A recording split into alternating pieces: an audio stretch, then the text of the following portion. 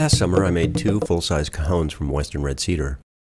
I glued 3 pieces of cedar together to make the sides, top, and bottom. I really like the appearance, the tone, and the playability of red cedar. I'm not sure if I'll use plywood again. To its disadvantage, the dust is toxic, so I have to wear a respirator in the shop now. I tried 2 different designs.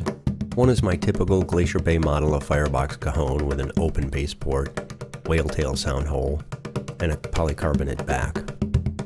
I finished the entire box with teak oil, and it's very beautiful, but it took weeks to dry and I couldn't bring it in the house while it was outgassing.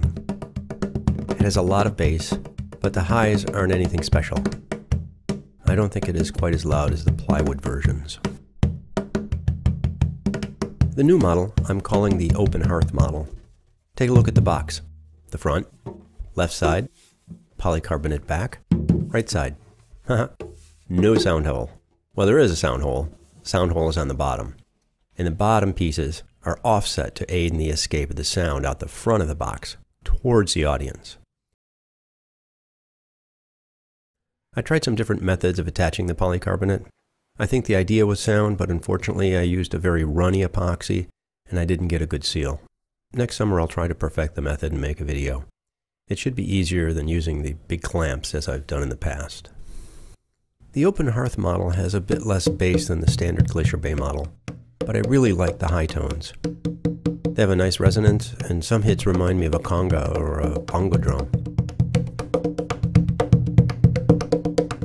The bottom port effectively channels the sound to the audience, which is good. However, the cajon player doesn't hear the full bass sound of the cajon, but the highs from the slap sound normal to the player. The cajon is very light compared to my thick plywood cajones. It's also more complicated to make. The bottom pieces require a lot of shaping. Gluing the box is also a bit more complicated. Well, that's it for now. Hope this inspires you to try some solid wood cajon construction.